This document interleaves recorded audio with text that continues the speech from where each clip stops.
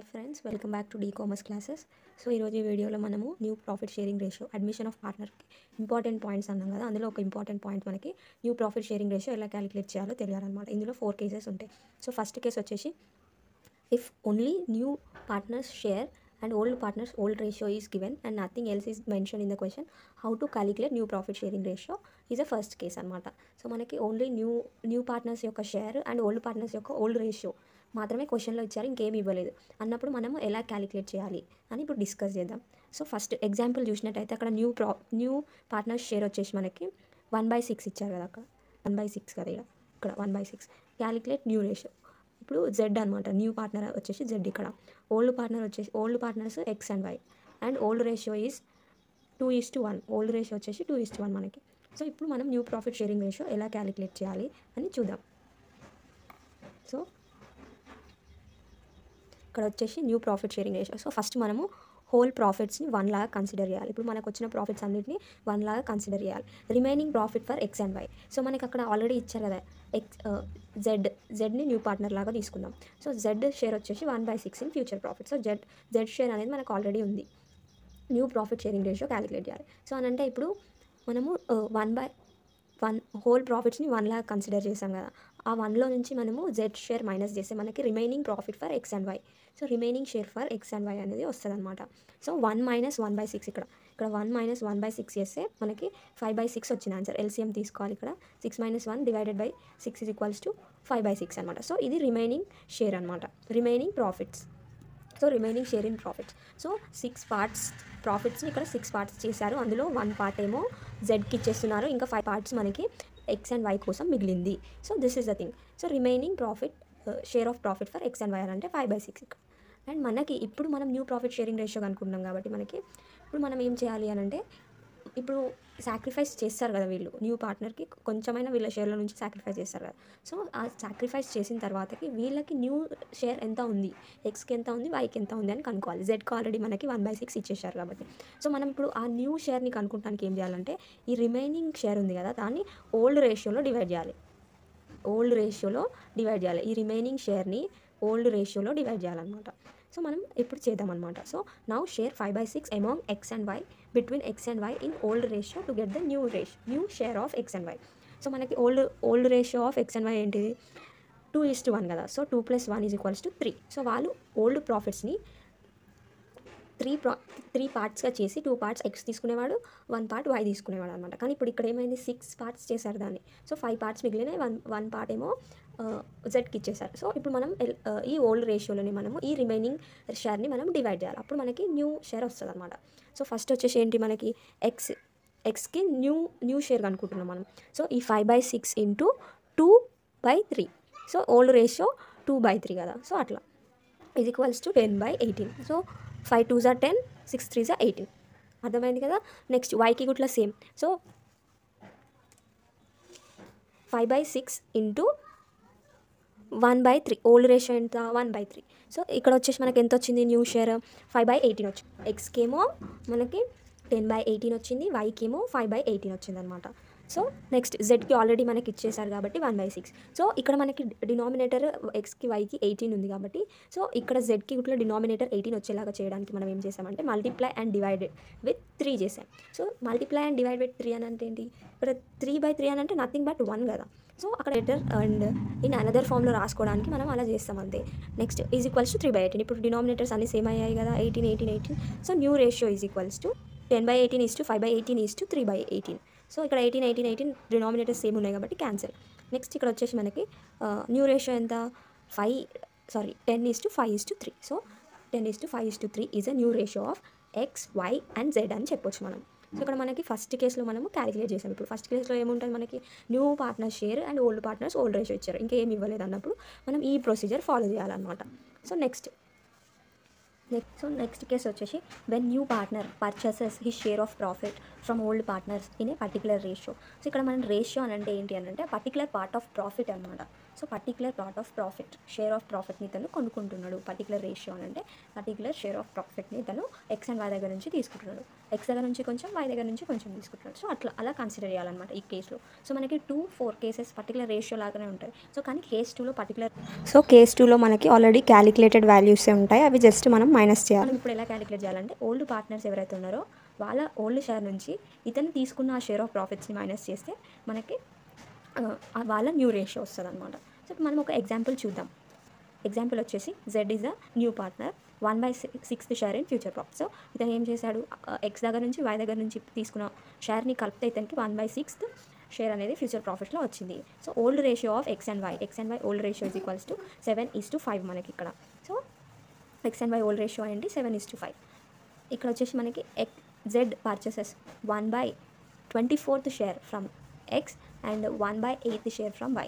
So ఇతను X ప్రాఫిట్స్లో నుంచి 1/24 ప్రాఫిట్ని తీసుకున్నాడు అండ్ వై దగ్గర నుంచి 1/8 అంటే 1/8 ప్రాఫిట్ని తీసుకున్నాడు, 8th పార్ట్ని తీసుకున్నాడు అనమాట. సో ఇప్పుడు మనము calculation of new profit sharing ratio ఎలా క్యాలిక్యులేట్ చేయాలో చూద్దాం. సో కొంచెం పార్ట్ని జెడ్కి ఇచ్చేసారనమాట. సో 1/8 పార్ట్ని జెడ్కి ఇచ్చేసారు అండ్ 1/24 పార్ట్ని జెడ్కి ఇచ్చేసారు అనమాట. ఎక్స్ ఏమో 1/24, వై ఏమో 1/8 పార్ట్ని జెడ్కి ఇచ్చేసారు. సో ఇప్పుడు ఎలా క్యాలిక్యులేట్ చేయాలో మనం డిస్కస్ చేద్దాం. So Z is equals to 1/6. So Z share మనకి ఆల్రెడీ ఇచ్చేసారు. సో ఈ జెడ్ షేర్ ఎలా వచ్చింది అని అంటే 1/24 ప్లస్ 1/8 చేస్తే మనకి వచ్చేస్తుంది అనమాట. 1/24 ప్లస్ 1/8 చేస్తే మనకి 1/6 అనేది వస్తుంది. క్యాలిక్యులేషన్ చేసి చూడండి, you will get 1/6. And old ratio of X and why is equals to 7:5. So 7:5 ఇక్కడ. So 7 + 5 is equals to 12. So Z రాకముందుకు X and why ఏం చేసేవారనంటే వచ్చిన ప్రాఫిట్స్ని 12 పార్ట్స్ చేసి 7 పార్ట్స్ ఏమో ఎక్స్ తీసుకునేవాడు, 5 పార్ట్స్ ఏమో వై తీసుకునేవాడు అనమాట. సో దిస్ ఇస్ రేషియోకి ఇలా అర్థం చేసుకోవాలి మనం. So given X sold 1/24 share to Z. So X ఏం చేసిండు, అతనికి వచ్చే ప్రాఫిట్స్లో నుంచి అతను 7/12 వచ్చేది కదా. సో అందులో నుంచి 1/24 ఆఫ్ ప్రాఫిట్స్ని జెడ్కి అమ్మేసుకున్నాడు అనమాట. సో జెడ్కి ఇవ్వడానికి ఒప్పుకున్నాడు. So now X new share. Now X shares ఎంత అని అంటే, సో అతను ఇచ్చేసాడు కదా పార్ట్ 1/24 పార్ట్ని అతను ఇచ్చేసాడు, పర్టికులర్ పార్ట్ని అతను ఇచ్చేసాడు అనమాట. So 7/12 minus 1/24. So old ratio minus what he have given to the z. So minus చేస్తే మనకి 7/12 minus 1/24 is equals to 14 minus 1 divided by 24. LCM చేస్తే మనకి 14 మైనస్ 1 డివైడెడ్ బై 24 వస్తుంది. ఈజ్ ఈక్వల్స్ టు 13/24 అవుతుంది అనమాట. సో ఎక్స్ న్యూ రేషియో వచ్చేసి 13/24 మనకి ఇక్కడ. Next why, same why. So why ఎంత ఇచ్చిండు ఎక్స్ జెడ్కి అని అంటే 1/8 పార్ట్ ఇచ్చాడనమాట. సో 1/8 టు జెడ్ ఇచ్చాడు. So now vice share. So ఇప్పుడు కొత్తగా షేర్ ఎంత తీసుకుంటాడు ఫ్యూచర్ ప్రాఫిట్లో వై అని అంటే, సో ఓల్డ్ షేర్ ఎంత 5/12 కదా, minus what you have given to Z, what you have sold to Z అనమాట. సో జెడ్ పర్చేస్ చేసుకున్నాడు, ఇతను అమ్మేశాడు. సో 1/8ని ఇతను 5/12 పార్ట్ నుంచి 1/8 పార్ట్ ఇతను జెడ్కి ఇవ్వడానికి ఒప్పుకున్నాడు కాబట్టి 1/8 పార్ట్ని మనం మైనస్ చేయాలి. సో మైనస్ చేస్తే మనకి వచ్చేస్తుంది అనమాట. ఎల్సిఎం చేస్తే మనకి 10 మైనస్ 3/24 వస్తుంది. So that is equals to 7/24. So this is new share of X why కనుక్కున్నాం మనం. 13/24, 7/24.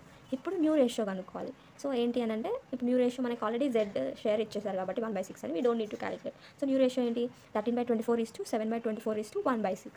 సో ఇక్కడ మనకి ఎక్స్ వైకి డినామినేటర్ సేమ్ ఉంది కానీ జెడ్కి డినామినేటర్ 6 ఉంది. సో ఈ డినామినేటర్ని 24 చేయడం కోసం మనము అండ్ ఈ జెడ్ యొక్క షేర్ని మల్టిప్లై అండ్ డివైడ్ విత్ 4 చేసామన్నమాట. సో మల్టిప్లై అండ్ డివైడ్ చేస్తే 4 divided by 4 అని అంటే 1. So there will be no problem అంటే అనుకుండదు. సో 4 divided by 4 చేసినా కానీ అంటే ఇక్కడ షేర్ వాల్యూ ఎంత అవుతుంది 1/6 ఉంటుంది. సో కాబట్టి మనం మల్టిప్లై అండ్ డివైడ్ విత్ 4 చేస్తాం అనమాట. సో ఎంత వచ్చింది 4/24 వచ్చింది. నెక్స్ట్ స్టెప్లో చూడండి 13/24 is to 7/24 is to 4/24 అయింది అక్కడ. సో 4/24 అంతా ఎంత 1/6. సో అందుకని మనం మల్టిప్లై అండ్ డివైడ్ చేసినా కానీ నో ప్రాబ్లం అనమాట. సో అందుకని మనం మన కన్వీనియన్స్గా ఒక ఫామ్లోకి తీసుకురావడానికి మనం అలా చేస్తాం అనమాట. సో నెక్స్ట్ ఇప్పుడు డినామినేటర్స్ అన్ని సేమ్ ఉన్నాయి కాబట్టి మనం దీన్ని డినామినేటర్స్ని క్యాన్సిల్ చేసుకుంటే మనకి న్యూ రేషియో వచ్చేసి 13:7:4 అనమాట. 13:7:4. సో మనం సెకండ్ కేస్ అని ఎలా రికగ్నైజ్ చేయాలి అంటే, మనకి న్యూ పార్ట్నర్ షేర్ ఇస్తారు, ఓల్డ్ పార్ట్నర్స్ ఓల్డ్ రేషియో ఇస్తారు అండ్ న్యూ పార్ట్నర్ ఎవరైతే ఉన్నారో అతను ఎంతెంత షేర్ని ఎక్స్ దగ్గర నుంచి తీసుకున్నారు, వై దగ్గర నుంచి తీసుకున్నారు అనే ఇన్ఫర్మేషన్ కూడా ఇచ్చినప్పుడు మనము ఈ సెకండ్ కేస్ ప్రొసీజర్ అనేది ఫాలో చేసి మనము ఈ న్యూ ప్రాఫిట్ షేరింగ్ రేషియోని కనుక్కోవచ్చు అనమాట. సో మనకి ఈ 4 కేసెస్లో ఒక కేసు మనకి డెఫినెట్గా మనకి షార్ట్ క్వశ్చన్స్లో అడిగే ఛాన్సెస్ ఉండేది కాబట్టి సో మనము ఇది పర్ఫెక్ట్ ఉంటే మనకి లాంగ్ క్వశ్చన్స్ చేయడానికి వస్తుంది, అలాగే షార్ట్ క్వశ్చన్స్ వచ్చినా కానీ we can do it very easily అనమాట. So next third case will go to third case.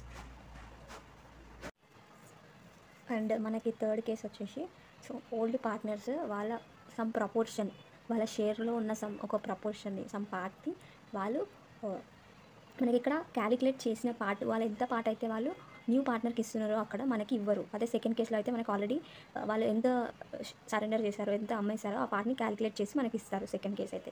Third కేసులో మనకి ఇవ్వరు, మనమే క్యాలిక్యులేట్ చేసుకోవాలి. సో ప్రపోర్షన్ ఎంత ప్రపోర్షన్ ఇచ్చారో అంత ప్రపోర్షన్ని మనం క్యాలిక్యులేట్ చేసి దాన్ని వాళ్ళ ఓల్డ్ షేర్లో నుంచి డిడక్ట్ చేయాలి అనమాట. సో థర్డ్ కేసు వచ్చేసి when old partners surrender A particular proportion of their share in favour of new partner. So వాళ్ళ పర్టికులర్ ప్రపోర్షన్లో వాళ్ళ షేర్లో నుంచి న్యూ పార్ట్నర్కి ఫేవర్గా వాళ్ళు సరెండర్ చేస్తే మనము ఈ థర్డ్ కేస్ అనేది తీసుకోవాలి అనమాట. So first surrender value calculate చేసి దాన్ని ఓల్డ్ రేషియోలో నుంచి అంటే ఓల్డ్ షేర్లో నుంచి మైనస్ చేయాలి మనం. అప్పుడు న్యూ షేర్ వస్తుంది అనమాట. సో ఎగ్జాంపుల్ తీసుకున్నట్టయితే మనం ఏ అండ్ బి ఓల్డ్ పార్ట్నర్స్ అంటాం మనకి ఇక్కడ.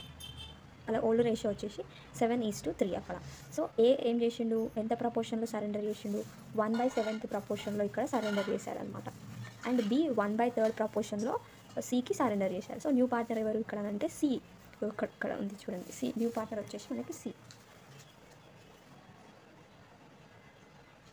C new partner.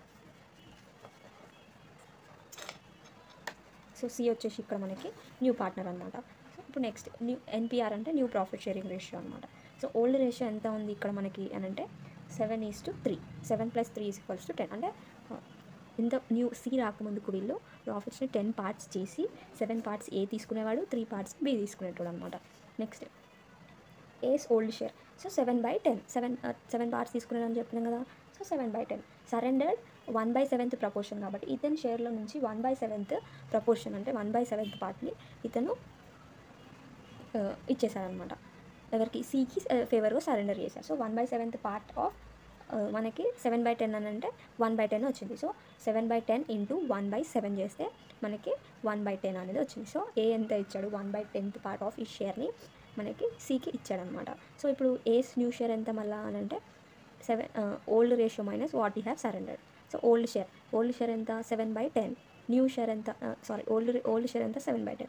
ఎంత సరెండర్ చేశాడు, 1/10 పార్ట్. సో 1/10 పార్ట్ సరెండర్ చేసిన తర్వాతకి ఈజ్ ఎంత అవుతుంది, 6/10. సో మనము 7/10 మైనస్ 1/10 చేస్తే మనకి 6/10 అనేది ఆన్సర్ వస్తుంది. సో ఏస్ న్యూ షేర్ వచ్చేసి 6/10. ఇప్పుడు బీ కేసులో చూద్దాం. సో బీస్ ఓల్డ్ షేర్ ఎంత 3/10. సో 3/10 అనమాట. నెక్స్ట్ సరెండర్ ఎంత చేశాడు ఇతను 1/3. సో అతనికి వచ్చిన 3/10 పార్ట్లో 1/3 పార్ట్ని అంటే ఆ 3 పార్ట్స్లో 1 పార్ట్ని ఇతను సాక్రిఫైస్ చేశాడనమాట. సో ఎలా వచ్చింది మనకి 1/10 అని. సో 3/10 అతనికి ఓల్డ్ రేషియో కదా, సరెండర్స్ 1/3 ప్రపోర్షన్లో సరెండర్ చేశాడు. దట్ ఈస్ ఇంత 3/10 × 1/3 అని అంటే 1/10 పార్ట్ ఇతను సరెండర్ చేశాడు అనమాట. సో అతనికి వచ్చే 3 పార్ట్స్లో ఒక పార్ట్ని అతను సరెండర్ చేశాడు. 1/10 అని అంటే వాళ్ళకి ఇప్పుడు 10కి డివైడ్ చేస్తారు కదా, 10 పార్ట్స్కి డివైడ్ చేస్తే ఇతనికి వచ్చే 3 పార్ట్స్లో 1 పార్ట్ని ఇతను సికి ఇచ్చేసాడు అనమాట. అదే ఏ గుట్ల మనకి అతనికి వచ్చే 7 పార్ట్స్లో 1/10 పార్ట్ దానికి సికి ఇచ్చేసాడనమాట. సో ఇప్పుడు new share of B. So ఇతను ఎంత సరెండర్ చేశాడు, 1/10 పార్ట్ సరెండర్ చేశాడు B. So new share of B. So old share minus ఎంత సరెండర్ చేశాడో అంత మైనస్ చేయాలన్నమాట. సో ఓల్డ్ షేర్ ఎంత 3/10 మైనస్ 1/10 = 2/10. ఎల్సిఎం చేస్తే మనకి 2/10 వస్తుంది అనమాట. సో అదే అనమాట. సో ఏస్ న్యూ షేర్ ఎంత మనకి 6/10, బీస్ న్యూ షేర్ ఎంత 2/10. ఇప్పుడు మనం సి, ఇక్కడ మనకి సెకండ్ కేసులో సీస్ షేర్ క్యాలిక్యులేటర్ ఇచ్చేసిండ్రు, కానీ మనకి థర్డ్ కేసులో సీస్ది క్యాలిక్యులేటెడ్ షేర్ మనకి ఇవ్వలేదు. సి యొక్క క్యాలిక్యులేటెడ్ న్యూ షేర్ అంటే క్యాలిక్యులేటెడ్ షేర్ ఫ్యూచర్ ప్రాఫిట్స్లో అతను తీసుకోబోయే షేర్ మనకి ఇవ్వలేదు థర్డ్ కేసులో. ఫస్ట్ కేసులో సెకండ్ కేసులో ఇచ్చారు, సో థర్డ్ కేసులో ఇవ్వలేదు. కాబట్టి వీళ్ళు ఎంత సరెండర్ చేశారో అవి 2 పార్ట్స్ని యాడ్ చేస్తే మనకి సి యొక్క ఫ్యూచర్ ప్రాఫిట్స్లో వచ్చే షేర్ మనకు వచ్చేస్తుంది అనమాట. సో ఏ 1/10, బి 1/10 = 2/10 ఫ్యూచర్ ప్రాఫిట్స్లో సి యొక్క షేర్ అనమాట. సో ఏ షేర్ వచ్చేసింది, బి షేర్ వచ్చేసి, సి షేర్ కూడా మనం క్యాలిక్యులేట్ చేసేస్తాం. సో న్యూ రేషియో ఎంత ఇప్పుడు 6/10 = 2/10 = 2/10 అని అంటే మనకి లైక్ 6:2:2. ఎందుకు అని అంటే మనకి ఇక్కడ డినామినేటర్స్ అన్ని సేమ్ ఉన్నాయి కాబట్టి. సో ఇక్కడ మనం ఫర్దర్గా దీన్ని సింప్లిఫై ఇట్లా చేసుకోవచ్చు ఇంకా. సో 2 1s 2 1s 2 3s ఇక్కడ మనకి రేషియో ఎట్లా అవుతుంది 3:1:1 అనేది సింప్లిఫై చేసిన మనకి రేషియో అని చెప్పొచ్చు అనమాట. So this is about third case. Now let's go to fourth case. So ఇక్కడ మనకి ఫోర్త్ కేస్ వచ్చేసి when new partner acquires his share of profits in a particular ratio from old partners. So old partners దగ్గర నుంచి ఒక particular రేషియోలో అతని ప్రాఫిట్స్ని acquire చేసుకుంటే అది ఫోర్త్ కేస్ అనమాట. అదే మనకి సెకండ్ కేస్ కూడా పర్టికులర్ రేషియోనే, కాకపోతే మనకి అక్కడ ఆల్రెడీ క్యాలిక్యులేటెడ్ వాల్యూస్ ఇచ్చేస్తారు. ఇక్కడ క్యాలిక్యులేటెడ్ వాల్యూస్ ఇవ్వలేదు, ఆ షేర్ని మనమే క్యాలిక్యులేట్ చేయాలన్నమాట. ఎంతైతే ఇతను ఎక్వైర్ చేసుకుంటుండో ఈచ్ పార్ట్నర్ దగ్గర నుంచి, సో అని మనం క్యాలిక్యులేట్ చేసి వాళ్ళ ఓల్డ్ షేర్ నుంచి డిడక్ట్ చేసి వాళ్ళ న్యూ షేర్ వస్తుంది అనమాట.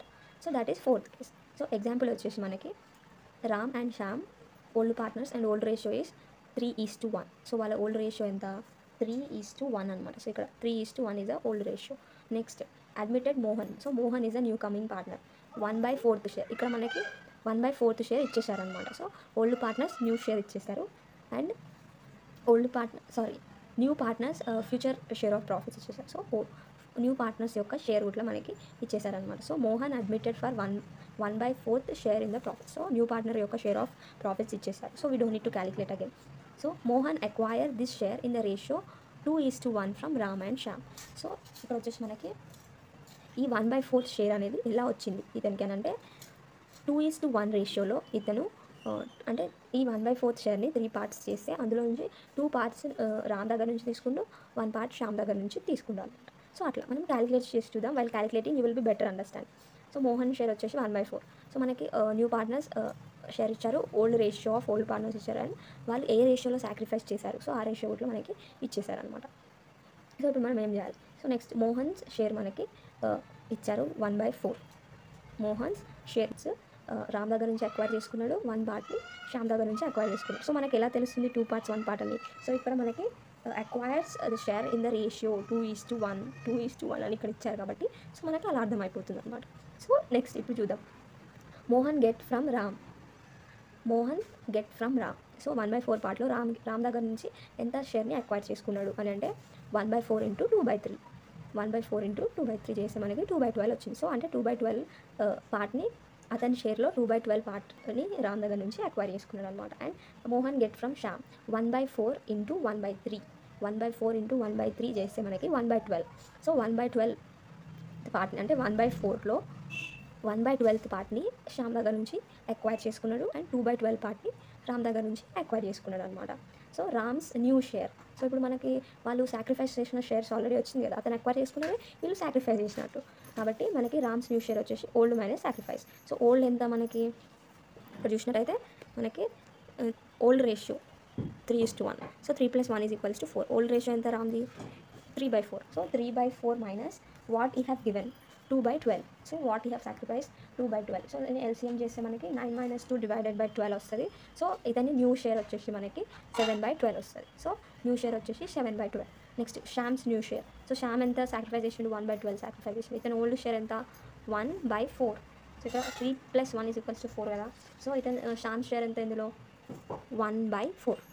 సో 4 పార్ట్స్లో 1 పార్ట్ ఇతను తీసుకునేవాడు ఇంతకుముందు ఓల్డ్ రేషియో అది. సో మనం 1/4 మైనస్ 1/12 చేస్తే ఎల్సిఎం చేస్తే మనకి 3 - 1 / 12 చేస్తే 2/12 వస్తుంది అనమాట. సో ఇప్పుడు new share of Ram, new share of Shyam. ఇప్పుడు మనకు ఆల్రెడీ మనకి మోహన్ షేర్ ఇచ్చేసారు కాబట్టి నో నీడ్ టు క్యాలిక్యులేట్. కాబట్టి నెక్స్ట్ మనకి new ratio. So new ratio ఎంత new ratio of Ram, new ratio of Shyam, new ratio of Mohan. So 7/12 = 2/12 = 1/4. So ఇక్కడ 12 ఉంది కదా, ఇక్కడ మనం 12 చేయాలి డినామినేటర్ అంటే 3/3 చేయాలన్నమాట. మల్టిప్లై అండ్ డివైడెడ్ విత్ 3 చేస్తే మనకి 7/12 = 2/12 = 3/12 అయింది. సో ఇక్కడ మనం క్యాన్సిల్ చేసుకోవచ్చు, 12 సేమ్ ఉంది కాబట్టి. సో ఇప్పుడు రేషియో ఎంత అయింది 7:2:3 అయింది. So new profit sharing ratio is 7:2:3. So these are the 4 cases of calculating new profit sharing ratio. I hope that you are clear with the concept. If you have liked my explanation, please like, share and subscribe. Thanks for watching.